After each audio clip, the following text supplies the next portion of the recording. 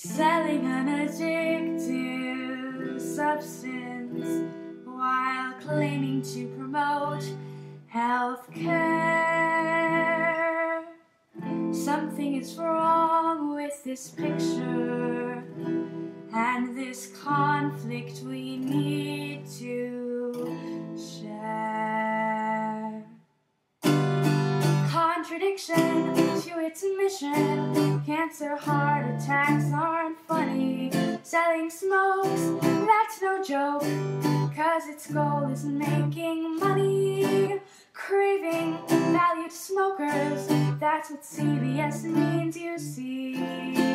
Killing valued smokers by ruining their bronchial trees. CVS sells poison just like the other drug chains, distributing cigarettes far and wide, causing heart disease, cancer, and pain. 7,000 stores, 500 clinics, casting cigarettes every which way, making smokes seem a normal part of everyday USA. CVS can't be best, selling poison like the rest. Promoting with pride, assisting suicide. Can't hide, can't hide, can't hide.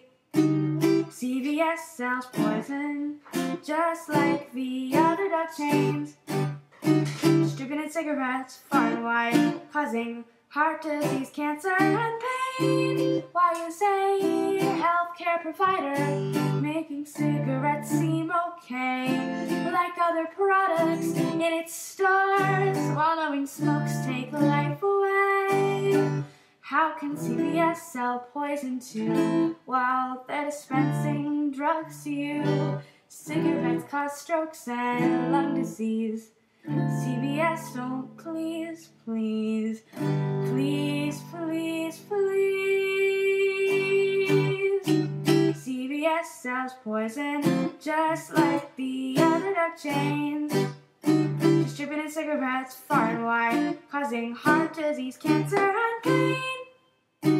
CVS sells poison just like the other drug chains, distributing cigarettes far and wide, causing heart disease, cancer, and pain.